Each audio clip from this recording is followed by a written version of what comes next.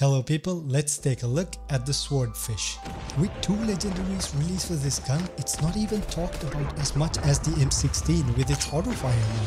What they could have done is made the time to kill a little competitive, but well, this gun is a neglected gun even though they have 2 legendaries for it. But I'm about to tell you that you are going to be able to use this quite successfully in the mid ranges, especially with the gunsmith that you see right here.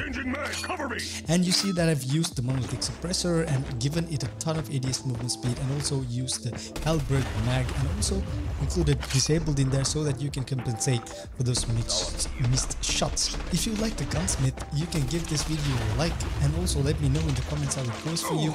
I'm past 1,500 followers on TikTok, but I'm still to reach my goal of 5,000 likes. So if you like the video, give the video a like and share if you can. I'll see you next time. Peace.